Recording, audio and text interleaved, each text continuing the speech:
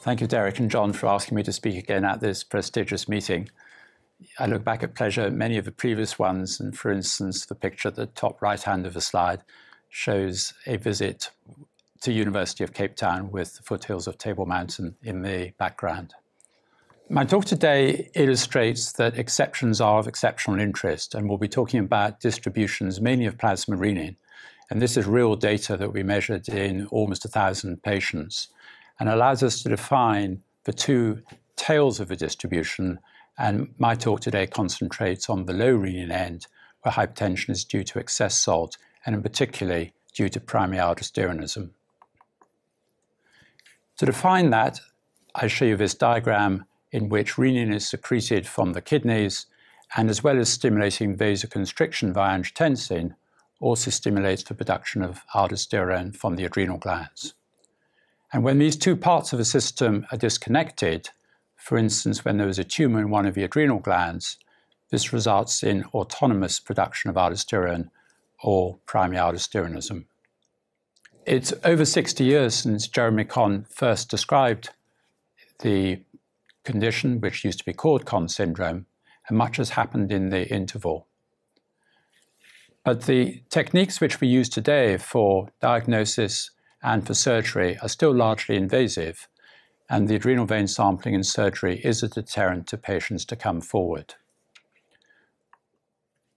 Fewer than 1% of patients are currently diagnosed, and there is an incentive to a better understanding of molecular knowledge about primary aldosteronism to improve what is available. In the last few years, we have been testing whether metomidate PET-CT, a ligand which homes in on the enzyme which makes aldosterone, is an alternative to adrenal vein sampling. In a study of 140 patients, we now have the answer. The box in the middle shows the number of patients who are positive by either both techniques, the 34 in the yellow box, or by one only of the techniques, the blue and the green boxes. So roughly 2/3 of patients overall do lateralize and proceed to surgery. And the results from the patient's cure from either primary aldosteronism and or hypertension shows that there is no diminution in accuracy by having the non-invasive technique, and indeed it met the preset non-inferiority margin, and on all counts was nominally slightly superior to adrenal vein sampling in its accuracy of detection. So that's good news. An additional application of metomidate PET-CT is our ability to localize as well as lateralize and release the power of radiofrequency ablation. If one looks at a sagittal view, it becomes apparent that the left adrenal sits very close to the stomach with scarcely a centimeter of clear pathway in between. And with an ultrasound probe in the stomach, especially in the hands of Steve Pereira, it is possible to, under ultrasound guidance, advance a needle into the adenoma, both to take tissue and to ablate the adenoma. The slide here shows 3 of the early patients in the study, the fabulous study funded by the British Heart Foundation, and shows that in each case, a hot adenoma on the top row becomes cold after the radiofrequency ablation procedure. This is the normal bifurcation in the middle patient. And these patients are also cured biochemically and clinically. So very promising, but still a way to go in this study. So lastly, the genotyping and what we can hope from this. Over the last 10 years, it has become apparent that 80 to 90% of the adenomas have a gain-of-function mutation in one or other of these 4 main genes. And in this prospective study, we're able to look at which of these is most likely to predict complete cure of hypertension and whether there is ethnic variation in their prevalence. On the left-hand side here, you can see that the KCNJ5 mutation, the first one to be discovered by Rick Lifton in 2011, is the commonest in white patients in blue, whereas the calcium channel mutation, which we discovered in 2013, is commoner in black patients. If I remove from this slide the patients who were not completely cured of hypertension, we are left mainly with the KCNJ5 and GNAQ, as you can see on the right-hand side of the slide. And when in a multiple regression analysis, I correct for gender and age, other factors known to influence likelihood of cure, you can see that it's the KCNJ5 genotype, which is most strongly predictive.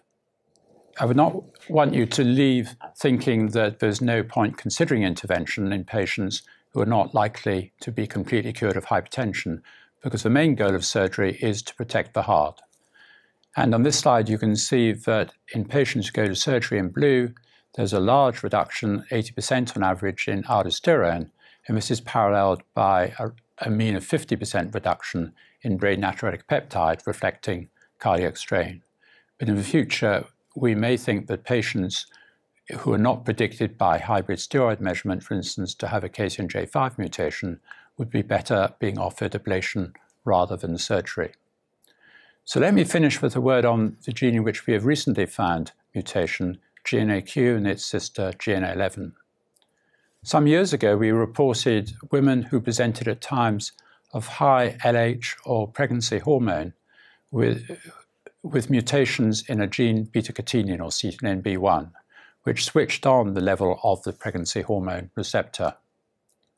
But since then, we've realized that these mutations in beta-catenin on the top row here are, in the patients presenting in pregnancy or sometimes puberty, always accompanied by a second mutation in a gene GN11 or GNAQ, which, as the next slide reminds us, is the G protein which mediates the signal from angiotensin to aldosterone in the adrenal. This mutation, in the presence of the beta-catenin mutation, always leads to a very high expression of the receptor for LH or HCG. On the left-hand side, you can see our 10 patients where the LHCG is compared with the adjacent adrenal or a series of other tumors. And on the right-hand slide, this is data from our colleague in Paris, Cristina Zanaro, where she additionally has a group of patients where there's a mutation of beta-catenin, but not the second mutation in GN11 or Q. And these patients do not present at times of puberty or pregnancy. So a specific phenotype from a specific genotype, and these patients are always completely cured of their hypertension by adrenalectomy. So in summary, primary aldosteronism causes 5 to 10% of hypertension, but is very rarely diagnosed.